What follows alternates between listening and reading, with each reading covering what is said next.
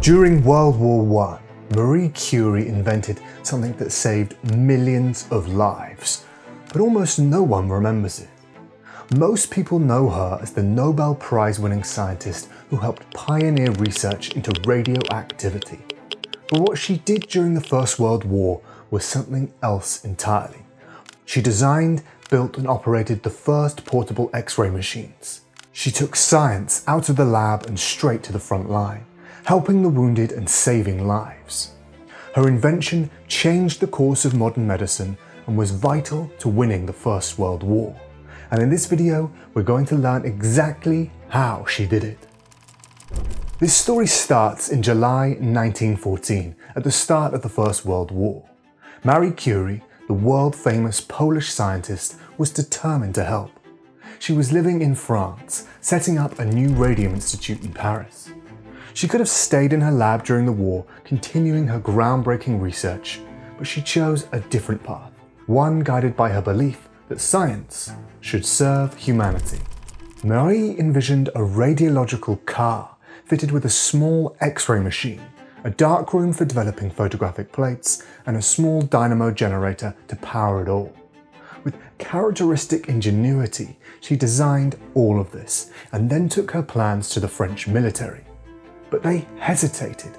Unsure if her plan was feasible, they kept delaying funding. So, Curie, determined to turn her idea into reality, approached the Union of French Women and the Red Cross, who helped fund and support the creation of the first radiological car. It was a success and quickly showed its value in treating soldiers on the front line. To scale up the operation, more vehicles were needed, so Marie, who was famous for her scientific achievements, used her influence and social connections to ask wealthy friends to donate their cars for the war effort. We have to remember, in 1914, owning a car was rare and expensive. Donating one to the front line was no small gesture. But her persistence paid off. By October 1914, she had secured 20 vehicles to be converted. She persuaded manufacturers to donate smaller X-ray machines and generators and enlisted local mechanics to volunteer their time converting the vehicles into fully functional radiological cars. Next came the question, who would operate these machines? Radiologists were highly sought after and already overwhelmed with work in major hospitals. So, Marie came up with a solution. She would train volunteers herself. With most of the men off fighting, she recruited 20 women for the first training course. Her 17-year-old daughter Irene helped her, and together they created a rigorous curriculum covering everything an X-ray operator would need to succeed, going into depth about the physics of electricity and X-rays, photographic processing and human anatomy. By the end of the war, over 150 women had been trained by Marie and her daughter. The radiological cars were then sent to the front lines. Each one carried a doctor, a driver and a technical assistant trained by Marie. All were civilians and all determined to help treat the wounded. French soldiers began calling the cars Petite Curies, which translates to little Curies in English. Over the course of the war, it's estimated that more than 1 million radiographic examinations were performed in these radiological cars.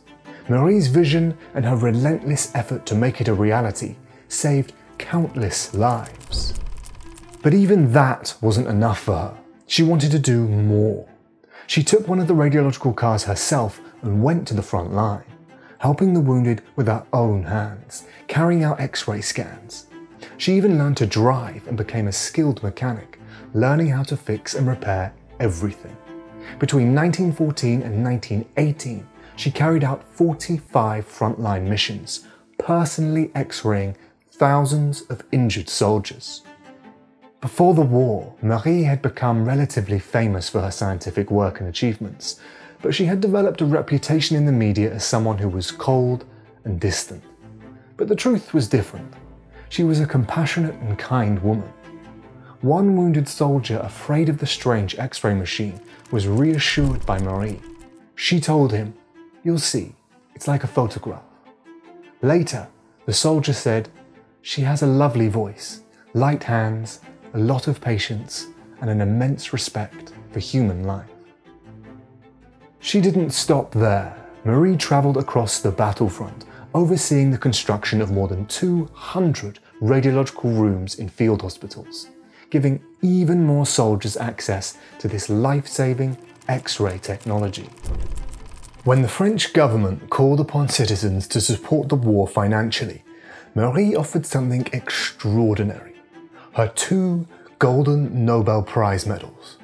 She wanted them to be melted down and sold for war funds.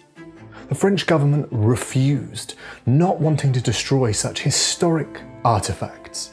After all, Marie was the first woman to win a Nobel Prize and the only person to this day to have won 2 Nobel Prizes in 2 different scientific fields, physics and chemistry. Instead, Marie chose to invest all her prize money from winning the 2 Nobel Prizes into war bonds to support France. It really does seem like Marie did everything within her power to help France and the Allies win the First World War. She used her immense intellect, influence and energy to serve a cause greater than herself. And yet, when the war ended, the French military never formally recognized her work. Some officers were annoyed that a civilian, and especially a woman, had been allowed to access the front. Others were embarrassed that a scientist without military or medical training had succeeded where they had failed. As far as we know, none of the X-ray car operators were ever killed or injured in combat. However, they did still pay a price for their valiant work. Many suffered burns from prolonged exposure to X-rays. Marie knew the machines were dangerous, but there simply wasn't enough time to perfect safety protocols in the rush to help. It's highly likely that many of the women operating the machines suffered serious side effects from overexposure to the X-rays. After the war in 1919, she published a book titled Radiology in War, where she detailed procedures, safety practices, and battlefield lessons she had learned. Marie was worried that her own exposure to X-rays during the war would come back to haunt her.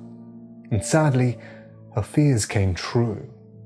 In the 1920s, she developed cataracts and chronic fatigue, symptoms of radiation overexposure.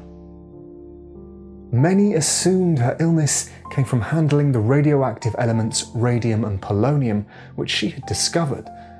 Both emit powerful radiation and are deadly if ingested, but Marie dismissed this theory, claiming to have always taken steps to protect herself during research.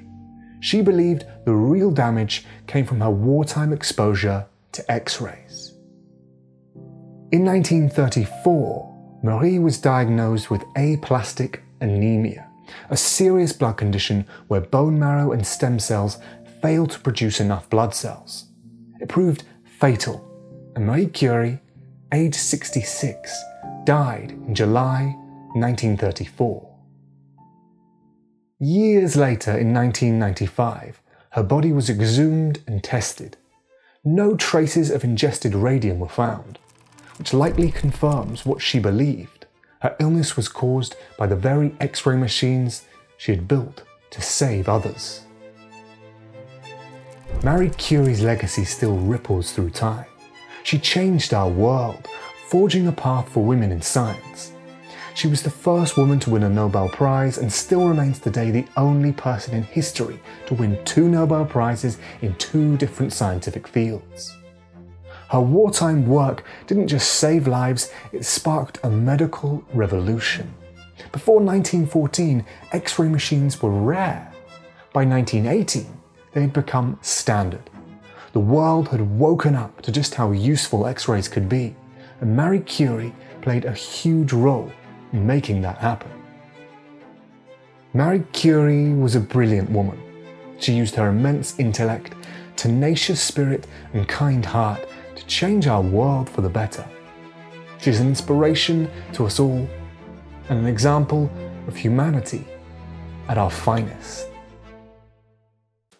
Like the video if you enjoyed it, subscribe for more like this, and comment below who you'd like to see me make a video about in the future. Thanks for watching.